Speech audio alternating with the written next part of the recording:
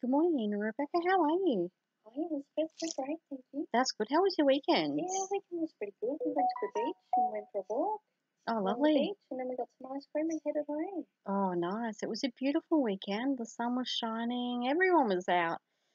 It was nice to get out and get some fresh air before this horrible weather comes through later today. I know, one day it's beautiful, next day it's raining. We just can't win at the It's moment. just horrible. It is horrible. All right. So here in front of us, we've got your landlord instruction form. So up the top, it's got agent details. So that's obviously us.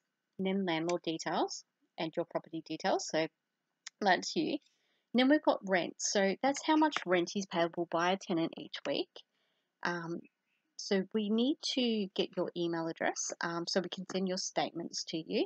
And we need you to elect whether you want your rent payment paid into your bank account weekly, fortnightly, or monthly. So have a little bit of a think about that and let me know at the end. Now, down a bit further, I just want to make sure that you've got landlord insurance. And if you don't, I can recommend someone for you, or you're more than welcome to go and go and get some quotes yourself. That's entirely up to you. And then we also need you, if you authorize us to act on your behalf, to authorize a maximum amount for an urgent repair if something was to go wrong, like a burst water main, hot water service blows up, just something unfortunate. And then we've got a section down here a little bit further. So it's got plumber, electrician, builder. So do you have someone who you would like to go and fix and repairs for you if something was to go wrong? No, I don't think so. I think we're just happy to use whoever you have there in your agency as maintenance people. I think that might be Sure. better. They know you and Sure, make sure. it tend to do a little quicker. And then if I was doing someone, Yeah, it can be quite hard trying to find tradies at times, especially if it's an emergency. So the ones that we have on our books, they operate 24/7. So if there's an emergency, no matter what time of the day or night it is, we can give them a call and they're straight there. So you don't need to worry about that.